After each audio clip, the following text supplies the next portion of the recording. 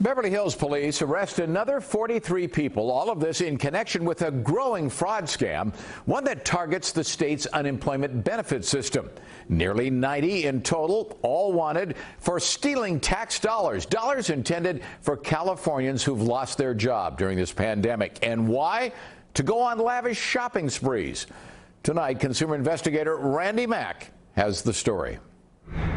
Beverly Hills, long known as the Mecca for luxury shopping, isn't just enticing for those who have money.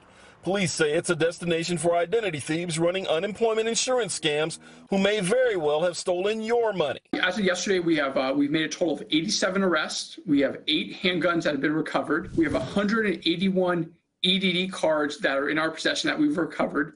We've recovered approximately $467,000 total in cash.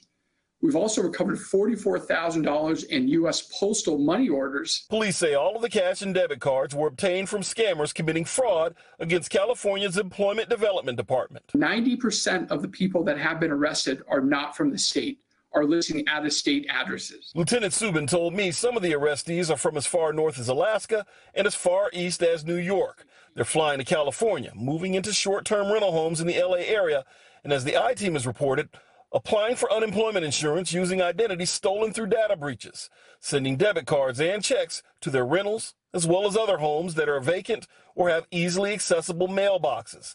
And while many unemployed Californians wait months with nothing from EDD, scammers are getting cash in days. So it takes about 3 to 4 days after you thumb in all the information in the computer until you have a card in your hand. And then they travel to Beverly Hills and spend their EDD money on high-end merchandise within the business district of Beverly Hills. Police say routine traffic stops led them to some of the people arrested. In other cases, luxury stores reported suspicious use of EDD cards. Through our informants, we've heard that there's times that the cards are maxed out, so they grab a couple cards, as well as they all pull the card together and buy a high-end pair of shoes or a high-end purse of that nature. So there may be 2 or 3 cards attached to a single purchase.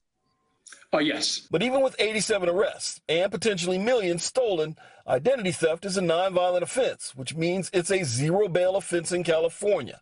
Offenders don't even go to jail. They get processed, they get fingerprinted, they get booked, and they will be given a ticket to appear at our local court in about 60 to 90 days. Beverly Hills police are now warning store owners in other high-end shopping areas to be on the lookout for these scammers, and they say that their investigation may be far from over.